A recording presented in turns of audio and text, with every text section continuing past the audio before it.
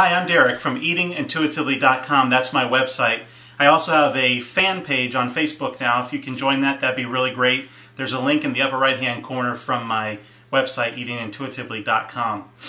So today I want to talk about eating 6 meals a day. You know, growing up, maybe you ate 3 meals a day. Maybe you had breakfast, lunch, dinner, and perhaps nice dessert after dinner.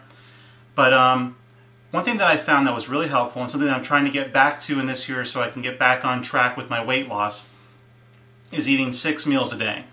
Now, we're not talking about 6 big meals. We're talking about 6 smaller meals.